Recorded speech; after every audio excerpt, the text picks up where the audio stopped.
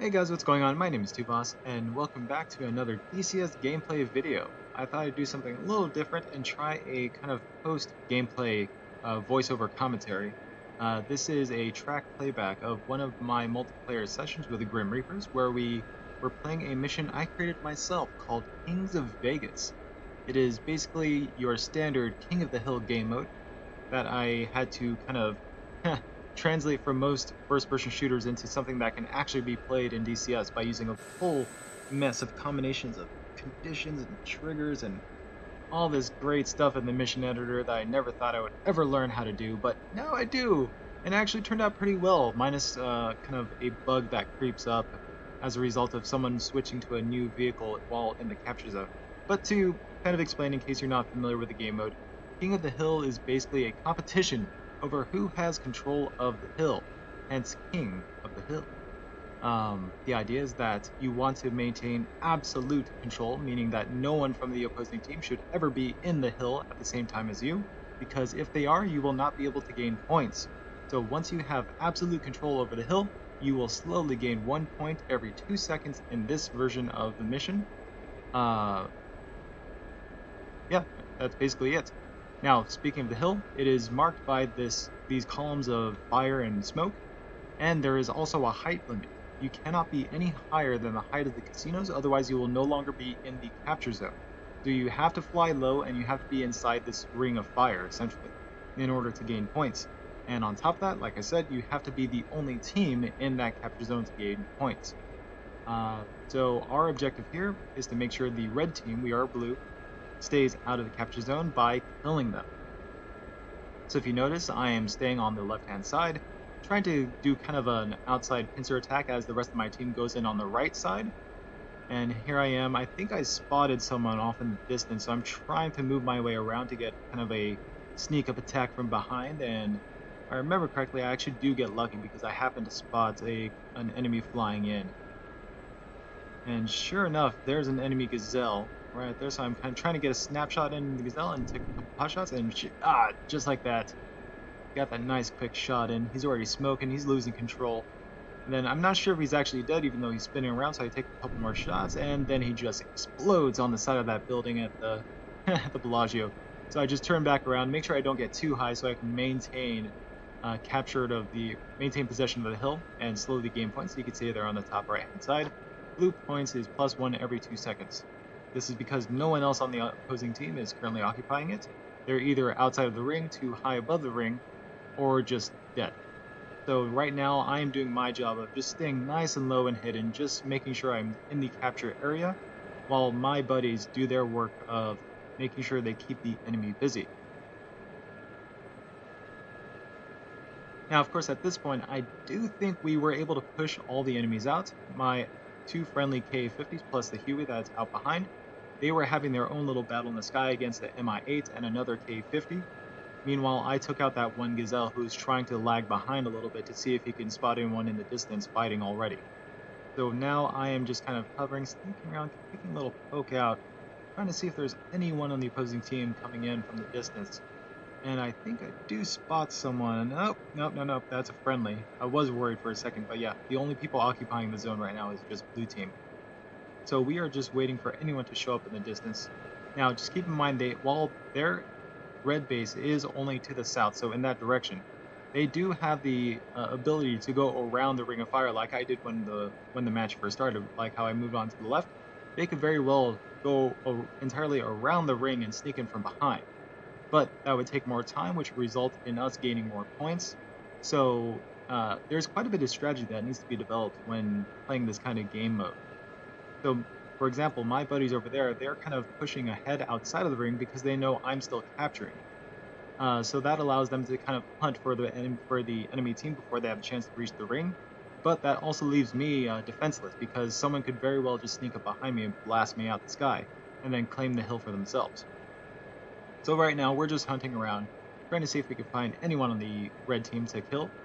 And I think I was notified that there was an enemy MI-8 in the area, but I'm not sure. So I'm looking around, trying to see if I can spot it. Oh, and there we go. We have someone, yep, there's the enemy MI-8. That should be Fort Narrow, actually, if I remember right. and I'm trying to do my best to stay hidden because he doesn't know where I'm at. He passed right over me. I'm going to see if I get in position to actually take a pot shot at him, but looks like, oh wow, that's a great shot. But plenty of my teammates, as you can tell, I'm capturing the area, doing my job, and the rest of my team is doing their job and just completely obliterating the enemy. So I'm just going to stay nice and low, and if I have to engage, then I will, but otherwise I'm just going to stay low and continue capturing the zone. A little bit of a lag spike there. Double checking my armaments, making sure they're okay. Oh, and I'm getting shot at from behind, so I'm pulling up, turning around, trying to see what the heck was shooting at me despite the lag.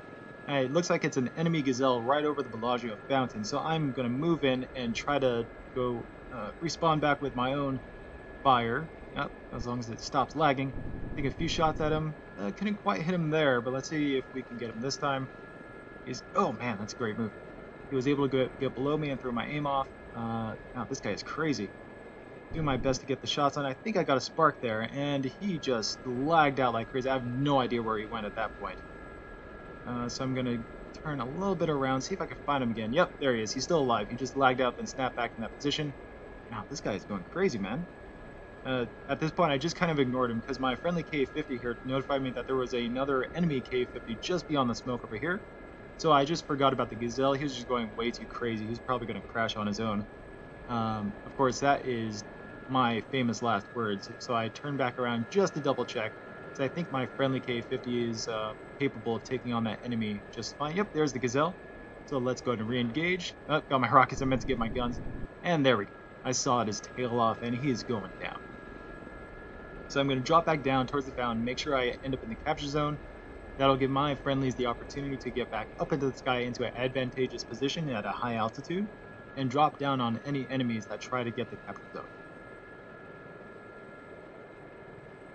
Alright, and at this point, it looks like my friendlies over there on the right-hand side are kind of scoping things out, seeing if there's any other enemy helicopters they have to take down. Yeah, at this point, I think we pretty much just got the capture zone. Yeah, we've got dominance again. Oh, looks like an enemy is actually flying in. Yep, and we are getting fired on from both the front and a little bit to the right. Looks like that new SA-342 minigun variant is firing off from the distance, which is a great strategy. All he has to do is just orbit the ring and fire in from outside. Oh man, and that Huey is just armed with rockets trying to take him out. But the friendly K-50 is coming in with his pylon-mounted gun pods, just ripping apart this Huey. Jesus. Yep, got a hit there. His engine is now on fire. Of course, I'm trying to do my job, but still keep an eye on the action in case someone tries to come in on me and just shoot me down.